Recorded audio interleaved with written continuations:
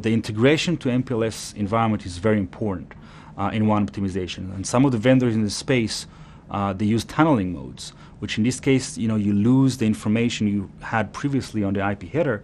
And by doing that, you actually disable some of the functionalities of MPLS. So transparency over MPLS is very important.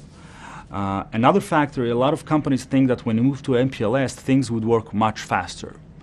And a lot of customers find out that it's not exactly that, because maybe it's cheaper to move to MPLS, but now you're sharing a network with other customers, and sometimes latency is even higher on the MPLS cloud than they used to have on a point-to-point connection or frame relay.